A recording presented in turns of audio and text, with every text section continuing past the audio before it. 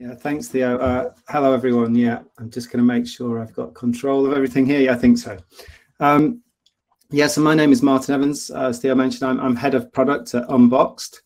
We're a service design and digital product development company that works predominantly, but not exclusively, in the public sector. So we do a lot of work with local government, some in central government, and some in the NHS, which is what I'm going to talk about today.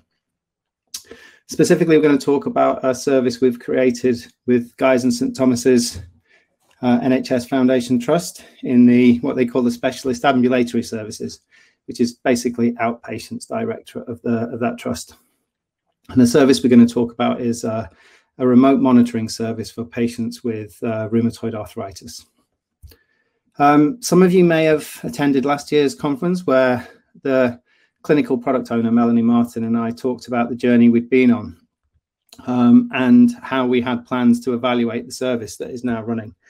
And in an ideal world, I'd love to give you an update on the evaluation and talk about how it's validated the service and how we've iterated and improved and enhanced the service in the last year. But as you all know, the last year has been far from ideal. So progress has been slow. I mean, it was fairly slow before, but it's been even slower in the last year. So what I'm going to do instead is briefly give a bit of background to the project.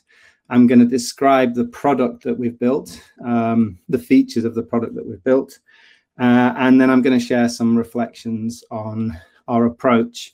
I'm trying to focus a bit on where we could have done things better, to be honest. I don't want to.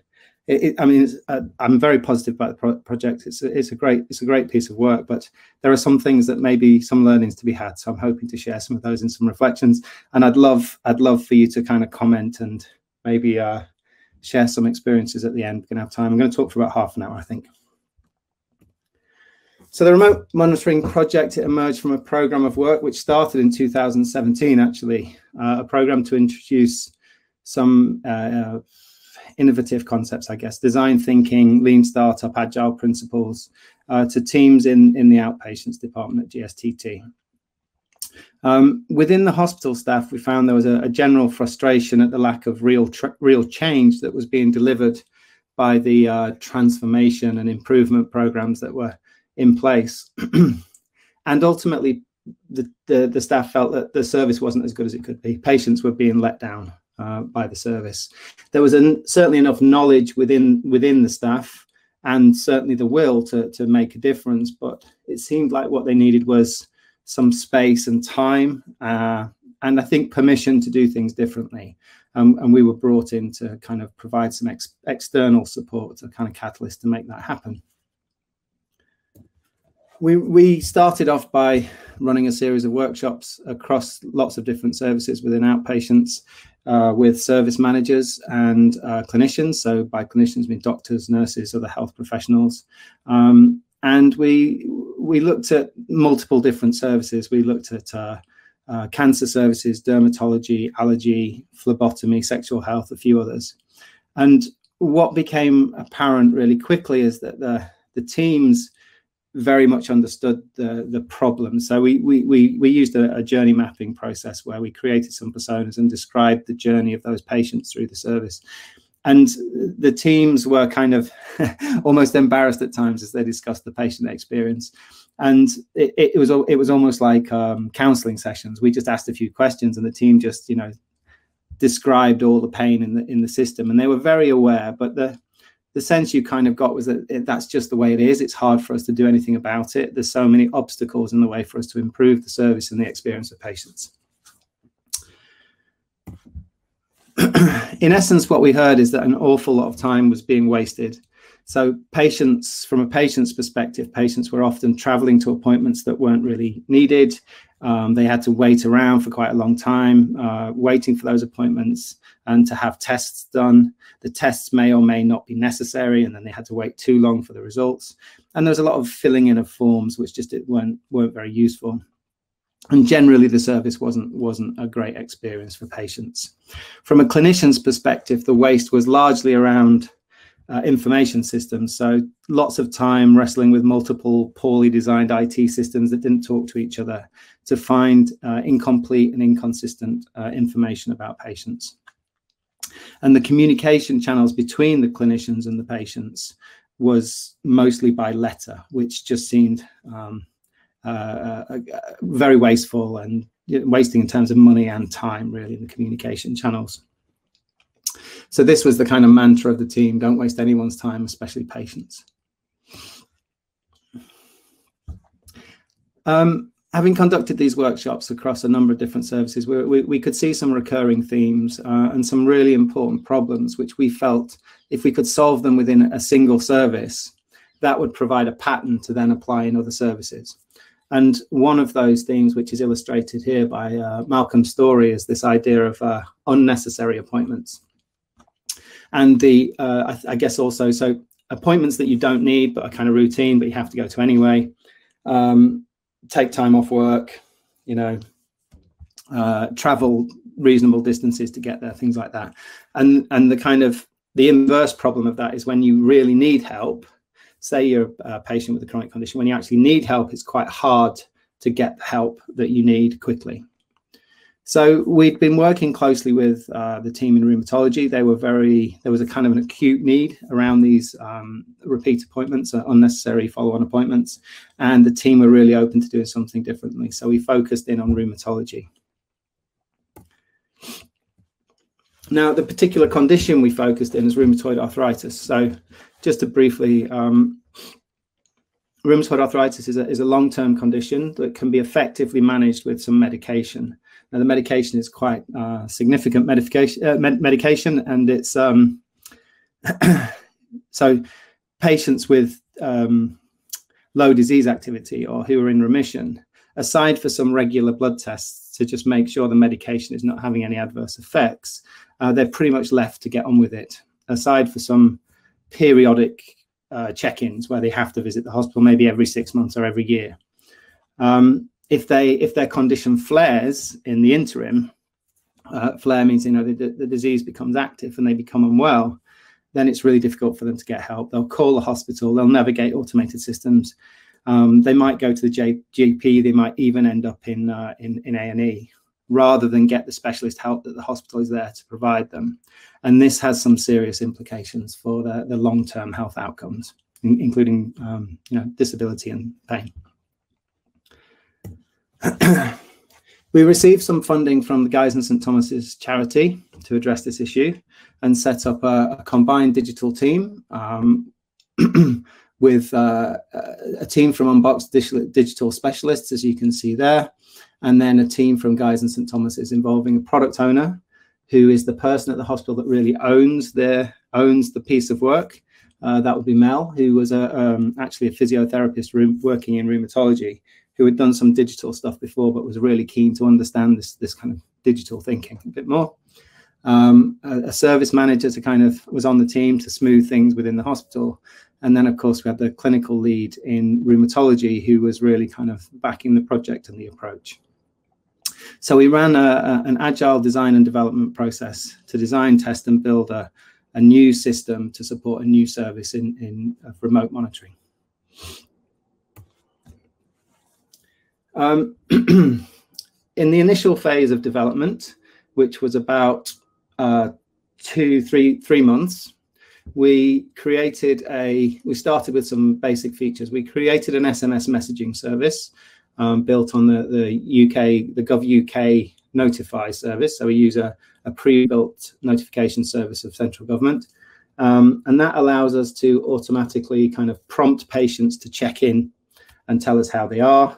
And it allows us to respond to any issues that they might have that they can send in via SMS. We also created an online PROM form. Now, PROM stands for Patient Reported Outcome Measures, and it's a really simple, structured, and validated method to get feedback from patients, information from patients on how they're coping with their condition. And it's a pretty good indicator of disease activity. So we created a simple online form for patients to submit regular PROMs. And then we had a clinical dashboard, which was for clinicians to view the patient's data, their status over time, and kind of scrutinize it and see what was going on with them. We launched this product. We had about 100 patients on board, like live patients actually using the system. And then we received a bit more funding from a pharmaceutical company who wanted us to, and who encouraged us to, there's a research funding, but allowed us to add some more features. One of which was to automatically analyze the PROM scores. So you have, in the PROM that we used, it's called a RAID. It's specifically for rheumatoid arthritis. It's about 9 questions, I think. And it's a 0 to 10 score for each one. And it creates an overall score. So what we did was we analyzed the scores that were submitted, compared them with previous scores from that patient, and would flag up any either thresholds that were crossed in the score or any significant increases in the PROM score, which meant that their disease might be getting active. So we introduced a flagging feature. We introduced a clinical assessment form called DAS28, which is the method that clinicians use in face-to-face consultations to assess disease activity. So we built a form to allow that to happen. And then we added some support for blood monitoring, which was a reminder to get people to have their blood testing before their prescription expired, so that we could then pick up the results and automatically process them and flag up any anomalies for the clinical team to check. So where we are now with the project, we've been in this kind of extended pilot mode for about 3 years now. It seems to be going on. Still quite a small number of patients. It's got a full-time coordinator now, which I'll talk a bit more about in detail in a moment. But that coordinator essentially monitors all the incoming messages and observes any flags and responds accordingly, either seeking advice from clinicians where necessary, or just asking the patient if they're okay, or giving them some advice, or sending them some links to some guidance. Say they're having problems sleeping, maybe send them some resources. From a patient's perspective, they really appreciate it. It helps them feel more in control of their condition, and they feel cared for by the hospital, which is great feedback. And with the support of the Southwark Clinical Commissioning Group, which is the local authority Guy's and St Thomas's sits in, the system has been rolled out across 5 more hospitals within the South East London integrated care system. So what used to be known as the Strategic Transformation Partnership, I think, STP. And that includes King's Trust in Lambeth and Trust in Greenwich and Lewisham as well. The evaluation is still ongoing, but we're fairly confident that the value of the service will be proven, and we'll be able to, to back up the qualitative feedback we get from patients. We'll get some quantitative data to support the case to roll it out further. We've received a small amount of funding. So I guess this is the 3rd amount of funding that we've got from another research grant from a pharma company to extend the service to collect different types of PROM, so PROMs for other conditions, so that we can either support more conditions in rheumatology or maybe move it into different services. And that work is actually kicking off at the moment. We started last week. So as promised, I'm just going to share some reflections now. There are many positives to come from this project, but as I said, I'd just like to share some reflections that I've had. Actually, the opportunity to speak about the project again has given me the opportunity to reflect a bit more. So I'm going to try and pull out a few interesting thoughts, which I hope will provoke some questions from people. So at Unbox, one of our core values is openness and transparency, and we apply that in our internal communications and also to our projects. So we like to work in the open. We think that working in the open allows us to share knowledge and to build trust with people, and it's a really integral part of this project. We knew that the staff at the hospital were slightly wary of improvement programs and a little bit skeptical about our chances of success. They'd also had no experience of user-centered design or agile kind of software product development. So, for them, technology was it wasn't an enabler of change, it was a blocker of change. Technology gets in the way of things they want to do a lot. So we use quite a lot of collaborative tools, as we always do. Slack is I'm sure people are aware of Slack. Possibly people use Microsoft Teams a lot more than they used to over the last year. Slack is a bit like that, but better in terms of internal chats and making visibility of conversations and decision making and just exchanging information. We use Trello as a method of visualizing the work that we're doing. Those little, we break things down into what we call user stories. They're little tokens of work, maybe a feature or something that we're working on. So it's always visible what it is we're working on. As a team, we have our daily stand-ups. So the team congregates for 15 minutes every morning to discuss what they did yesterday, what they plan to work on today, and any blockers, any obstacles to progress. This is kind of standard agile practice. And of course, user testing sessions. So regularly testing what either ideas that we had or thoughts through research, and testing prototypes and actually testing the features that we were building. We run agile projects in 2-week sprints, which is basically a 2-week iteration, a 2-week cycle of work where we plan and deliver for 2 weeks and then replan and redeliver. So all the time, constantly user testing what we were building with people. At the beginning of each sprint, planning and prioritizing what it is we thought was the most important thing to do next. And of course, involving the clinical team and the service managers in the design process.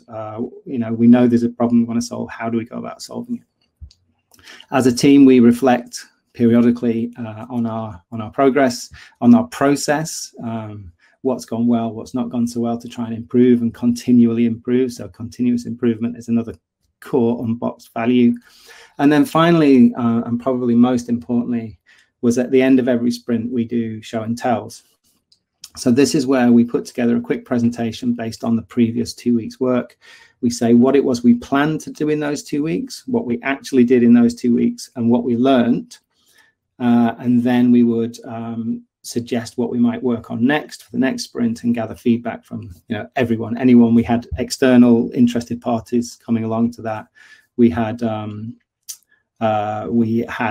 key stakeholders, and what we actually did was it was quite difficult to get people to come to us for these meetings, so we actually hijacked what they call their multidisciplinary team meetings, the MDT meetings that the whole rheumatology team would have on a weekly basis. We would take the first 20 minutes, go to them and show progress. It was really useful way for the clinicians to see that the feedback they were giving us was interpreted and was going into the process. So we would go back 2 weeks later and they'd see the impact of the feedback that they'd given us and the insights that they'd given us. Obviously, we didn't just do exactly what they'd asked us to do, but it was certainly felt like they were being listened to and could influence the process, something they're just not used to with technology at all. Despite our efforts, we got great buy-in, as I say, in the service and generally across the directorate of outpatients. But within the IT department and the trust as a whole, they just weren't buying it really. And I think there's a couple of problems, a couple of reasons for that. We were focused on a very particular problem. This was our approach, was to focus in on something quite specific. And what they were looking for, what the trust is looking for, is scale. So all the time it was like, how can we scale this out across the trust? And we were just saying, we can't. We've got to prove that it works, prove that patients use it, prove that it delivers clinical value. And we're only going to prove it in one service. So I think there's a general sense of innovation has to scale quickly. And I understand that there's a big problem in the NHS around, it's a big organization, or lots of big organizations, and things need to roll out quickly. But they also had a solution provider who they were in a kind of partnership with, that was doing a similar thing with SMS messaging and patient data, gathering patient information. But it was part of a 3-year rollout, and it wasn't really doing what we wanted to do. So I think that hindered things. And I think the biggest thing of all is the trust is in the process of procuring a new electronic health record, so a new IT system to hold patient data across the trust. And the feeling was that integrating with existing systems would just be a waste, and that the new system would do everything that we were talking about. Now, I don't believe it will, and plus that is that's a 5-year, absolute minimum 5-year project to procure and roll out a new IT system, and we wanted to move much quicker than that. So ultimately, the trust didn't buy it. They didn't provide any of the funding beyond obviously some people's time. We had to get the funding from charities. We had to get the funding from interested companies, often pharmaceutical companies, as I said. So that's the first kind of reflection: how to get buy-in at a high level, and maybe we'll talk about that a bit at the end. Now, the second thing is our user-centered approach is very much about focusing what you're doing on user needs. And we knew that there were apps available for patients to track their condition, some of them specific to rheumatoid arthritis, and some very nice mobile phone apps that allow you to lots of visual kind of representation of your condition. But what we don't believe is that people really use them. And certainly people don't share that information with the hospital. So they may track it themselves, but no one ever comes into the hospital with their app and say, look how I've been doing over the last 6 months. We knew that these PROM forms were completed by patients on paper when they came to the hospital. They were familiar with them, but they really weren't considered an integral part of patient care by the clinical teams, nor by the patients. So early testing with patients suggested that they could quite easily complete PROMs online. We prototyped a mobile screen, mobile phone app, as you can see there. We went through with patients and they found it quite easy to just go through and answer the questions. And we believed, although you can't really predict what people will do based on what they say they will do, but we believed they would do this regularly if, and this is a big if, they felt that the clinical team were looking at was looking at the data. So that was a big risk for us. Would the clinicians actually use the data? So we actually focused most of our time in terms of user-centered design, understanding user needs, designing and iterating, getting feedback from users, regularly, putting things in front of people and getting their feedback and designing based on their needs. We did that with clinicians rather than patients. And I think that's fine. Patients are users of the system, but actually the tool, the product that we were building, the digital tool, the main users of that we thought would be clinicians. However, here's the irony, patients absolutely loved the system. They were very enthusiastic, and we get nearly 70% completion rate. So for every PROM request we send, 70% get completed and filled in, which I think is pretty unbelievable, really. But clinicians don't use the system. So we built this chart that I've just shown you earlier on to display the PROM scores, which they don't use. We built the DAS28 clinical assessment form, which they don't use. We even built quite a sophisticated, I mentioned this, blood monitoring service, which is just not used. And the reasons for that, the reason that's declared is that the product is not integrated with existing systems. And you'll hear this a lot. You'll hear this a lot in the public sector. And integration with existing systems is really hard, actually. It needs a lot of IT resource and it's not really available. So what happens is our system has to be quite secure. Doctors have to, it's not just a username and password, it's username, password plus the second factor, which is a code that they have to then enter as well, and it's time-based code. So it's very secure, and it is a bit of a faff for them to log into yet another system. They're already logging into quite a few. So that's the kind of point of resistance we get. I think that would be okay if it weren't for the fact that we still have a very small number of patients on the system. So I think if you can imagine if a doctor was with a patient and they could guarantee that there would be PROM data for that patient, they might log in. But when it's unlikely that that patient is in our system, it doesn't really seem worth them logging in to find out. So that's the kind of declared reason of why clinicians don't use it. But I think there's a different reason. This is a reflection, a recent reflection. I just don't think they need to. Right? It doesn't meet a clinical need.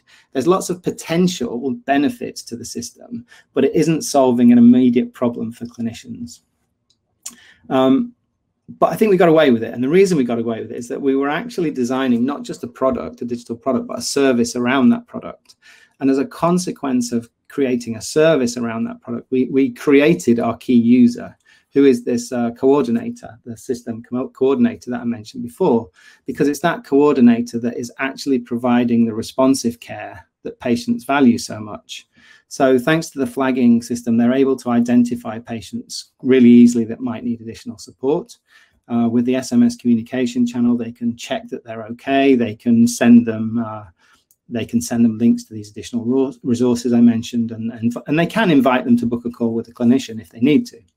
So it's this coordinator who is now actually managing, one coordinator at Guy's and St Thomas's is coordinating the system across all the hospitals in South London, in that South East London partnership that I mentioned before. And whilst it's only a small number of patients with a single condition, rheumatoid arthritis, I think that's really encouraging. It's really exciting that actually with someone, a non-clinical person, can really simply provide clinical support with the support of clinicians, and it kind of takes a bit of a load off the clinical team, which I think is really great. My final reflection is around this MVP approach. So MVP it stands for minimum viable product. It's a term that's now widely used, but in my view, rarely understood. It comes from a movement known as Lean Startup, which lays out a kind of experimental approach to creating new businesses, essentially aimed at entrepreneurs. And it works on the assumption that most new businesses fail. So 95% of startups fail, something like that. I don't know. That's a statistic often quoted. But so on the assumption that your business is likely to fail, you should be very specific on what customer problem it is you're trying to solve. Make sure that that customer feels strongly about that problem and wants you to solve it, and that you can identify and test potential solutions very rapidly. Yeah, so it's a kind of experimental thinking about all the assumptions that you have about your idea that need to be true and testing them very rapidly through these experiments. The mantra being fail fast and learn. So we followed this approach, tested risky assumptions, put a product out there and got live very quickly and had patients using it, and we're learning from our patients. But here's where we went wrong. I think this misunderstanding is that an MVP is not really a thing. It's a process. So it could be, initially it could be a pitch for a product that doesn't even exist, or an ad for a product that doesn't even exist, to test the market and make sure that people really want the thing that you want to solve, the problem you're trying to solve. It might be a prototype, a kind of held together with string and tape, as it were, that you give to people and see them start using it and interacting them. That might be your MVP. Or it could be, as it was in our case, a kind of fully realized product, but with limited but critical functionality. But the point is, once it's out into the world, as ours was within about 2 sprints of us starting, and then we iterated upon it.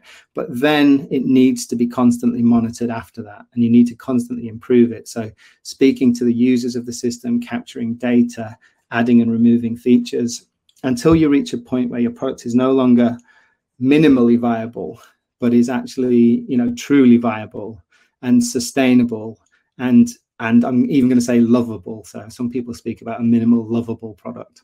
That's where you need to get to. And what we did is we thought that if we just, we thought that if we just got to our point where our MVP was out there, that everyone would just buy into it and say, oh, that's wonderful, you must keep going and keep throwing money at us, which obviously didn't happen. We did get more money, but it was limited and it was spread out over years, actually. That means that our product has remained quite limited to this small group of users. It's in a single service, which is quite limiting. And to be quite honest, it has half-finished features. It has test features that we thought we'd just implement and see whether people would use them. And it's been very hard for us to maintain the momentum. To create a kind of, I do think the product and the service is transformative, but it's quite narrow and quite specific. So that's about it. I'm going to just summarize in the form of some advice. I don't know if this is really advice or questions, really. I don't know the answer specifically to this first question. How to get buy-in at all levels. I think as an organization, we're very good at getting buy-in from service teams, from the people on the ground delivering the service. We're very good at reconnecting them with their customers, as it were. We're very good at showing them this design process, this user-centered design, research, and agile process of building things.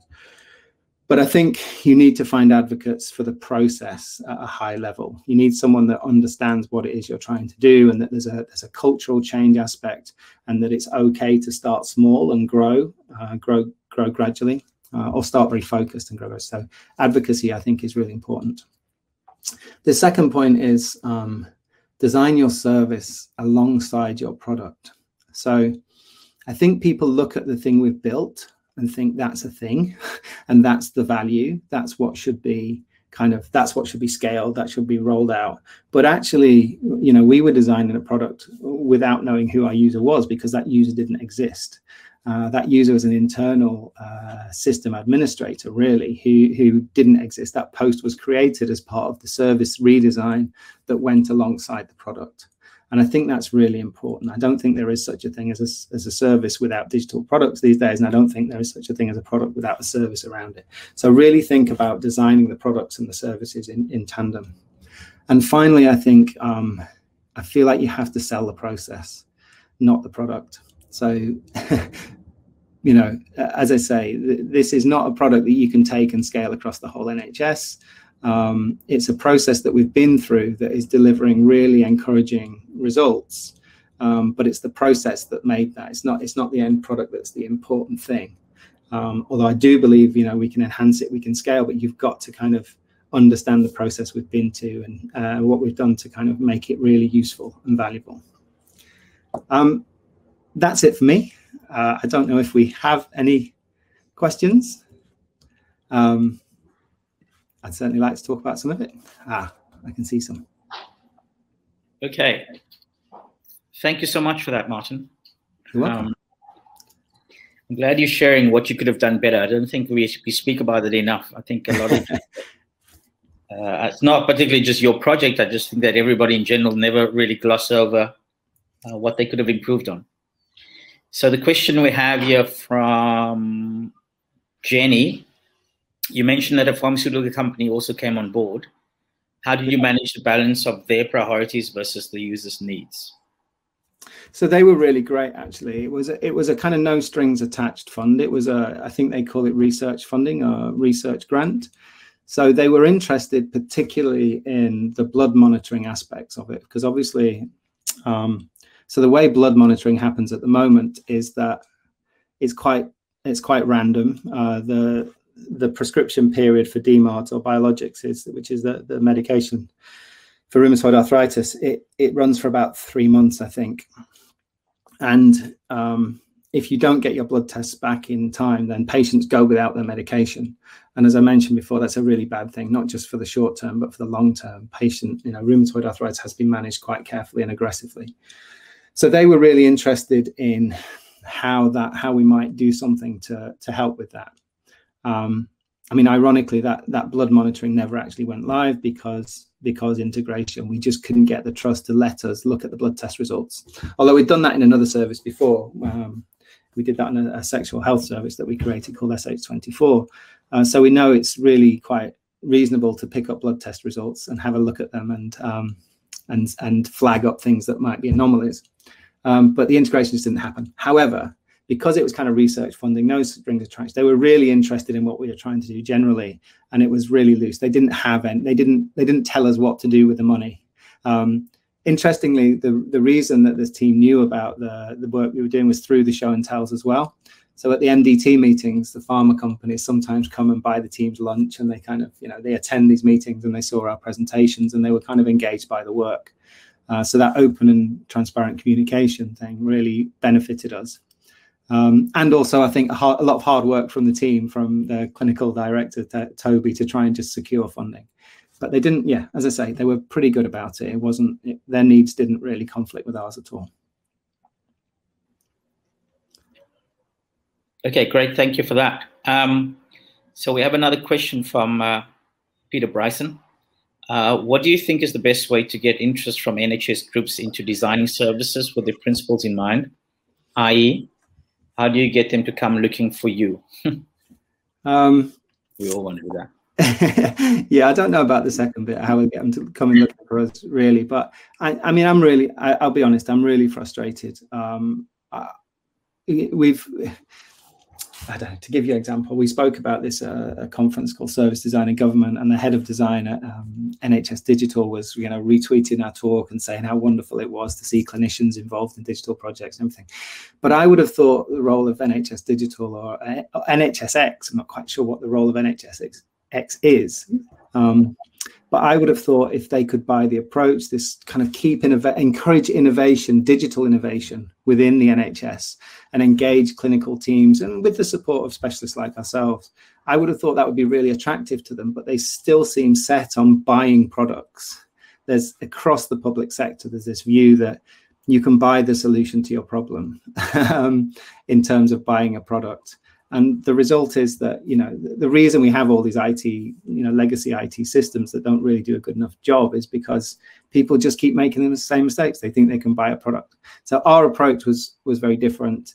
It was like, okay, we're going to design the product and the service, and then we'll invite suppliers to come and demonstrate to us that their products can support the service we want to deliver. And they just couldn't. But that's still the perspective. So I don't know how you get interest from NHS groups. If you meant NHS at a higher level, we really would like to partner with other trusts on it, though. And as I say, going across the integrated care system at South London has got the engagement of other trusts. So hopefully, maybe in 10 years or another, whatever it is, 5 or 6 years, if I'm still talking about this, we'll have got some buy-in from across the NHS into this approach. Okay. Thank you for that. Just a personal question, though. What's the difference between digital and X? You had Emma earlier on, I'm sure. I know, I forgot Emma to ask. will be able to answer that question. I don't really know what the role of NHSX is, to be honest. I think that'll play itself out. I'm not an expert in that. I know digital has been around for a long time, and they're managing a lot of technology. They're a technology provider. And I think they'll slowly start doing some great things. The work that Emma's been doing. There you go. NHSX equals commissioners. Yeah. So we've been doing some work with NHSX around kind of how they evaluate projects, which is quite interesting. But yeah, it's from our perspective, we've done work with NHS Digital and NHSX, and it's pretty similar. But I don't know. Okay. So our final question is, do you seek feedback from the trust after your product launch? How have you sought to persuade them to fund future developments? So the product was never really launched, if you know what I mean. We're really big believers in avoiding big bang product launches. It was released within 3-4 weeks of us starting to build it. We onboarded five users the moment that we'd created the SMS messaging system. We onboarded 5 users, and then after the next sprint we onboarded another 10-15, and it just grew like that. So there's never been a big product launch. So Toby, who was working with us on, and I think spoke at this conference 2 or 3 years ago with me actually, yeah. He was the lead clinician in rheumatology. He is now the clinical director for the directorate, Specialist Ambulatory Services, and he does a lot of work. But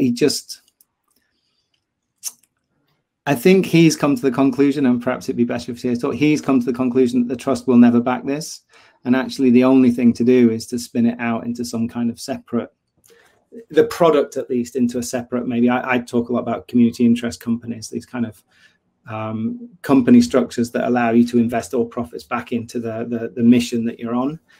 Perhaps we'll roll the product out into that. But as I say, I don't really see how that will work, because then we just become another product company rather than someone that's actually redesigning services. I can't answer the question. What was the question again? How did we try and get buy-in from the trust? Yeah, seek feedback from the trust after the product launch, and how do you sort of persuade them to fund future development? Yeah, I can't tell you. We've had so many meetings, and an interesting thing that the blood monitoring, for example, was dependent on integration with the lab systems. And we spent, I think, about 9 months to and froing, having meetings, sending emails. And we got to the point where they were like, yeah, right, we'll spend it was literally 2 days. We'll spend the 2 days required so that you can integrate with the lab systems. And then it just didn't happen. Other priorities came in. There are always other programs of work and other things going on.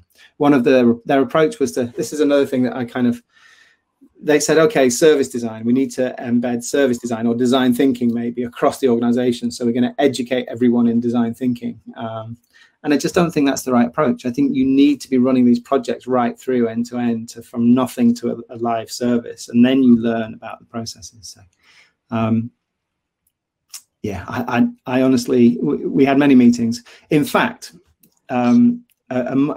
just as the first lockdown happened, a new, I think, technology director came into the trust and said, yes, we're going to go ahead. We're going to get this thing integrated with the system so it can be fully used.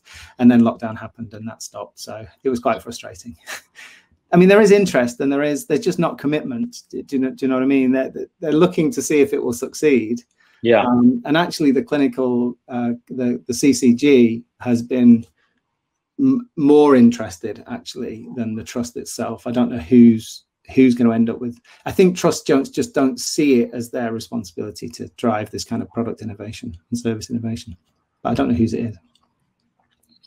Okay, so thank you for that, Martyn. I actually just want to, I don't even know if this is a question or a statement. I know you mentioned earlier on that, the clinicians weren't really using the product. Yeah. Clinicians are inevitably the users as well. And, yeah. What do you put that down to, really? I know you covered it in a bit, but is it down to the fact that they have just inundated with work and systems that they have to follow and processes?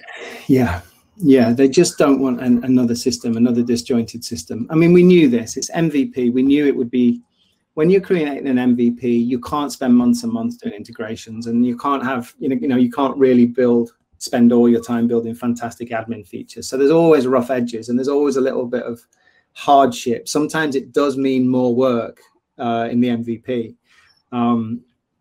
But yeah, I think so we've just done another piece of work around PROMs, about a survey across the trust to understand how people are using PROMs across the trust and what systems they are using and what they find good about them and what they don't find good about them.